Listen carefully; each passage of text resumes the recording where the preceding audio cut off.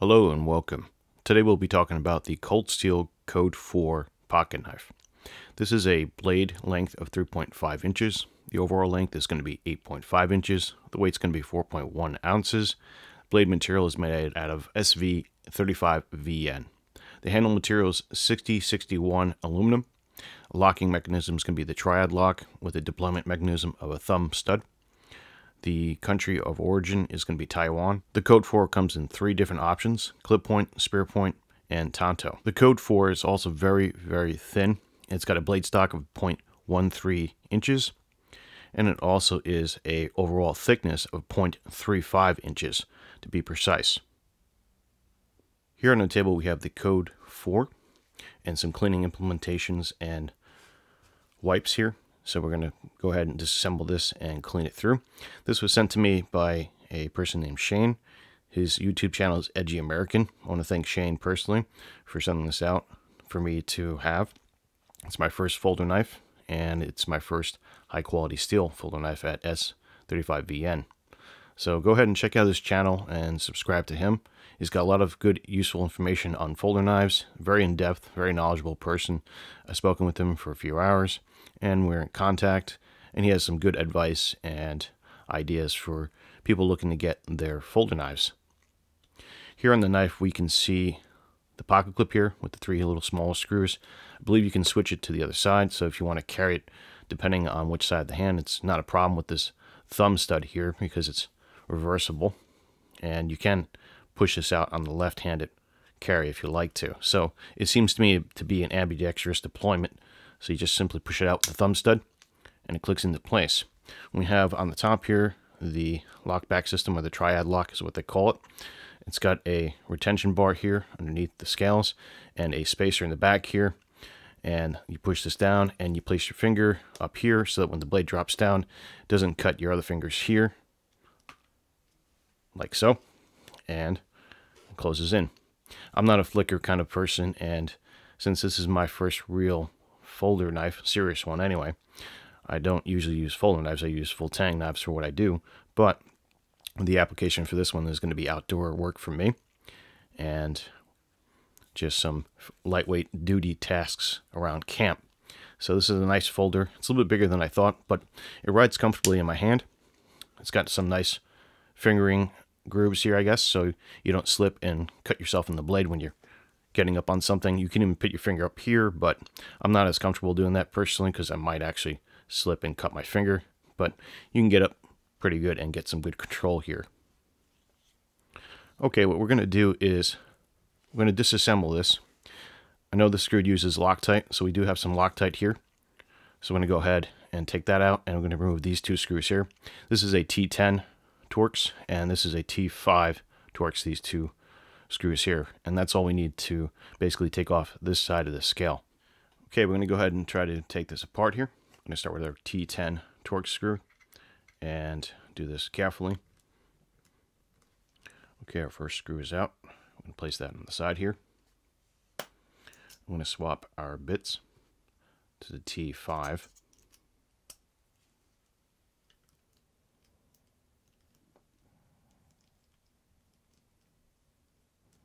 And we do have a little bit Loctite on this screw here. Okay, I'm going to go ahead and get a prying tool. Give me one moment.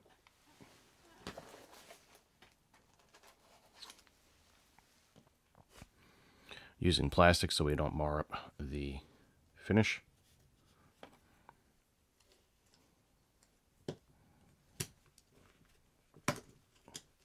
Okay. Okay, so we have it taken apart here, and I did oil this up before last night. We do have some items in here. We have the copper type of washer here, and we also have a nylon washer here. So I want to make sure we can clean up all this crud here and make sure everything's nice and neat.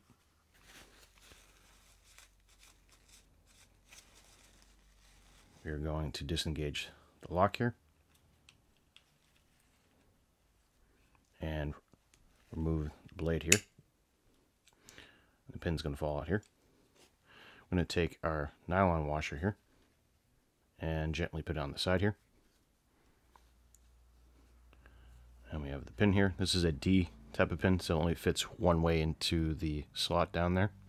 So I'm going to go ahead and put that on the side as well. I'm going to wipe down this part of the blade here, get the crud off of it. It's important to note that these nylon washers are actually on the blade, on the internal side, and these copper ones are on the scale side.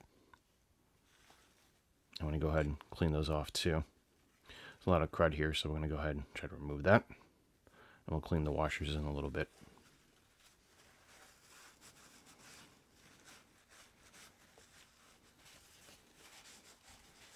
We'll take the retention bar out, and the orientation is going to be facing towards the top of the handle. I'll clean that too. And here's the lockback system. We'll put that on the side. We'll clean that in a moment. Let's get the scale done.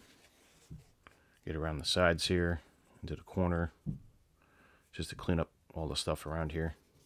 So we have the spacer here.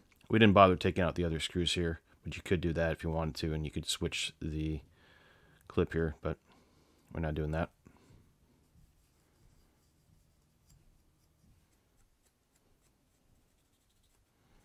You're getting all that crud off of there.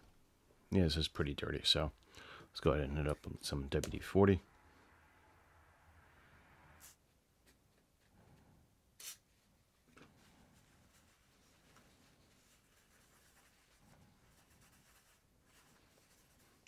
Okay, we're going to apply some CLP to the knife parts here. I'm going to get around here. Take our brush. Just a few dabs. We don't want to over oil everything and get it too greasy.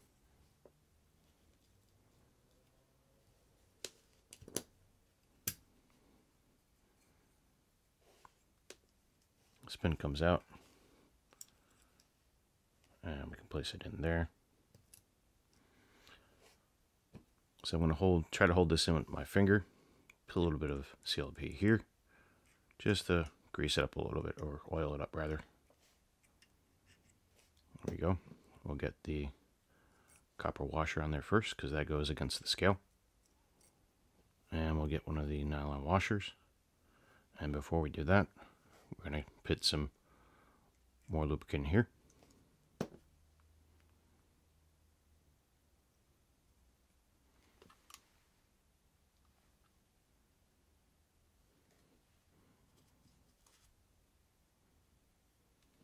And here's the challenge, to hold this like this.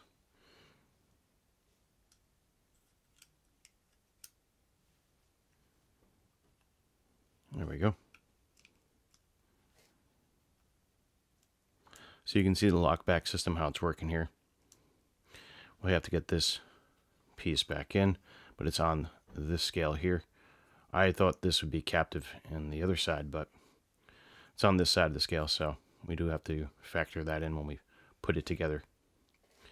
But before we do that, I'm going to go ahead and get our washers set up. And try not to bend these nylon washers. I'm going to go ahead and put a little more oil on the side here. It's probably more than enough. Put that there.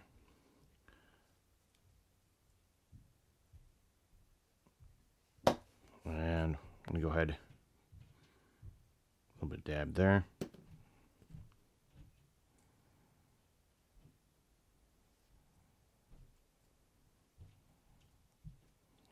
And there we go. And before we place this together here, a little bit there, dab there on that.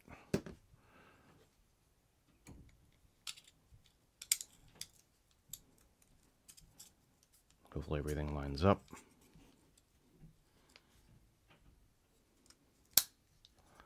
And she clicks together. And I'm going to take a pair of tweezers, and I'm going to grab the main screw and just get it in there. There we go. And I'm going to try to drop that in there nice and neatly.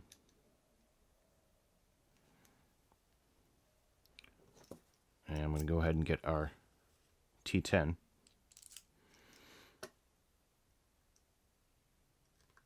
and gently get this back in there.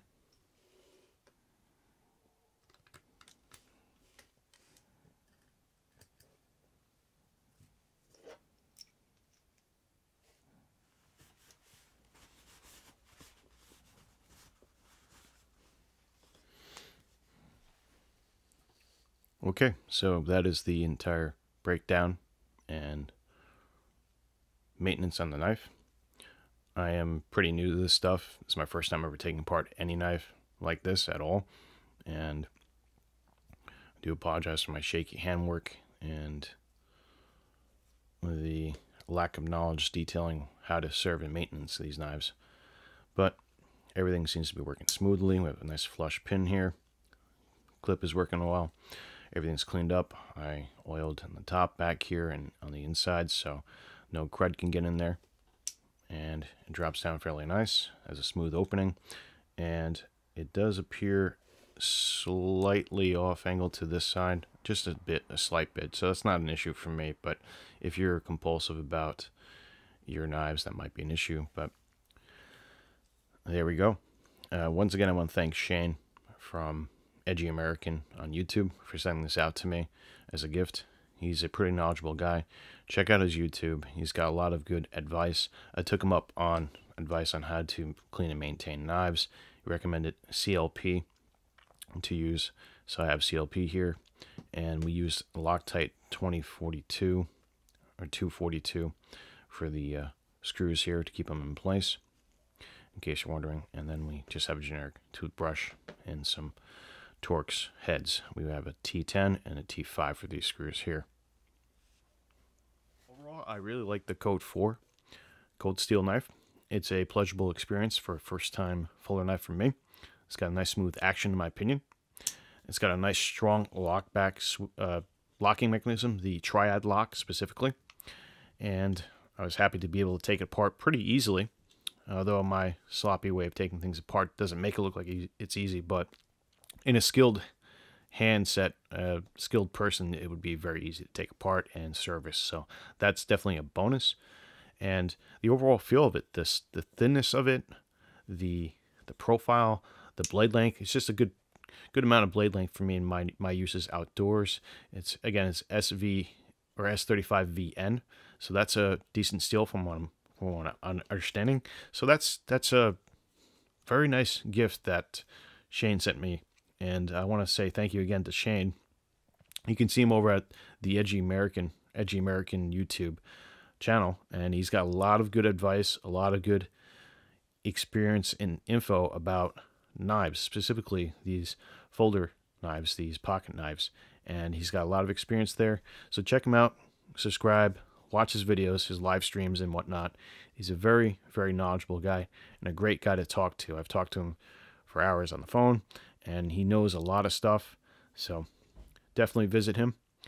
Overall, it's a great knife, and I guess the only negative thing I would have to say about it, and just a nitpick of my own opinion, would be the gripping part can be a little slippery if it's wet outdoors, and that's about it. Honestly, there's nothing else that I would say is negative. Even the fact that the lock here is pretty hard to push down when it's engaged. I don't have a problem with that being hard to push down, only because I don't want it to release or come undone when I'm using it. So that's a good safety feature to have, that it's a little bit more harder to push this lock mechanism back down to disengage the knife. Overall, that's all I have to say about the Code Steel Code 4. I want to thank you guys for watching, and enjoy your day.